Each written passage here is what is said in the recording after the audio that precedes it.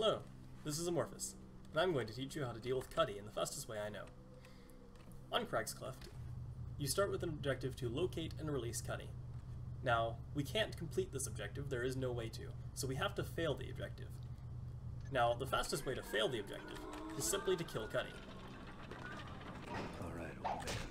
Let's get you out of here and me. As you can see, he is dead, the objective is now failed. However, Need my money.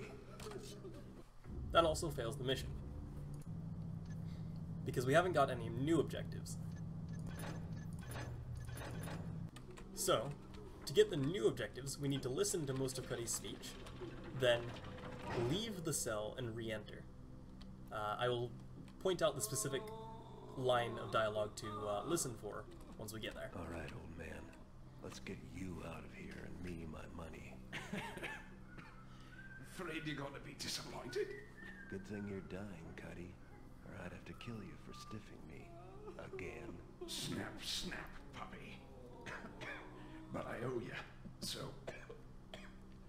Felix went after the horn of Quintus, down the bone hoard. Left me his notes. The hammer's got him, put him in there. Evidence box. Loot collection, more like. So when he says loot collection, you can leave and re-enter. However, that does not fail this objective. It gives you the new objective, but if you simply go and do this objective at this point, it will not fail this objective. So, once you leave and re-enter, you should have a method prepared of killing him. If you wait long enough, he'll die on his own, and that also fails this objective.